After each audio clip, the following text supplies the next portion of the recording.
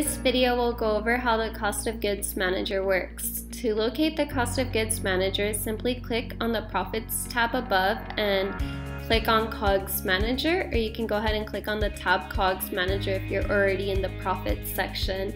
The Cost of Goods Manager allows you to input and track cost of goods for individual ASINs. To add any cost of goods, you would simply click on this icon, Add Cost of Goods, and this information will be used for reporting and profits analytics. It's super simple. You would select your marketplace, the rate type if it's per unit or fixed cost.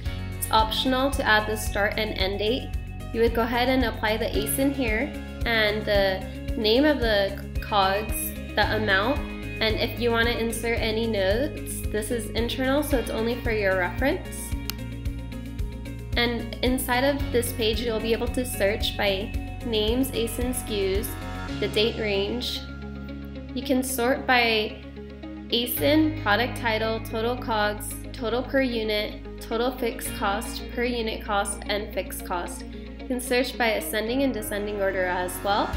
And then for the rate type, you can have it broken down by any, for per unit or fixed cost. If you have any labels applied, you can easily filter for them here.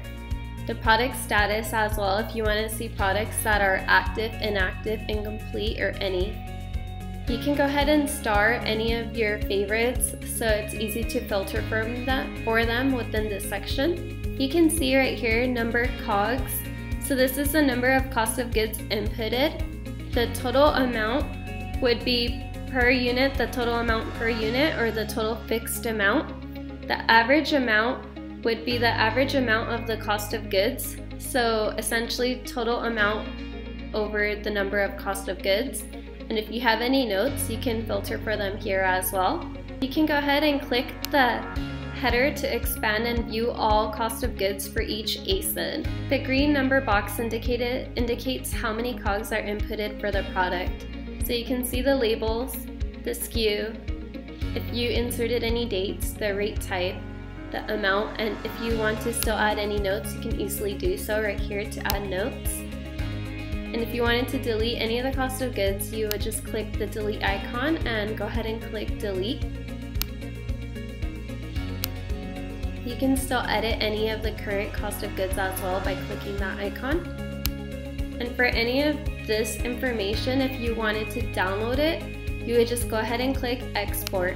And this export will go ahead and generate a CSV report based on the date range that you have selected here.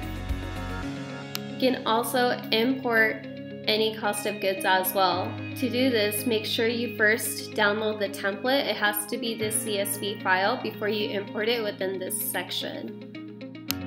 And that's how to use the Cost of Goods Manager.